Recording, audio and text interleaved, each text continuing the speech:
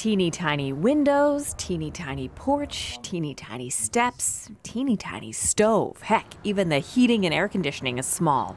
That means teeny tiny utility bills. The tiny house movement means doing more with less. It's doing more with one product, whether it's lowering energy efficiency, installing a durable siding on the outside of the building.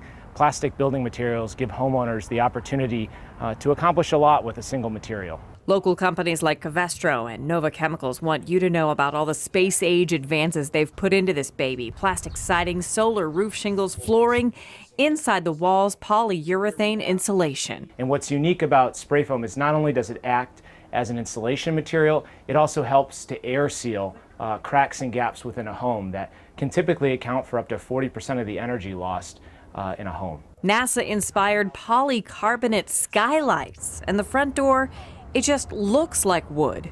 This is a polyurethane core insulated door, and it looks great. It's really well insulated.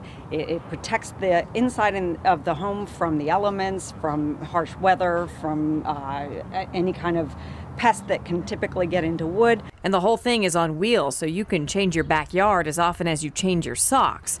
But you probably can't own too many pairs of socks.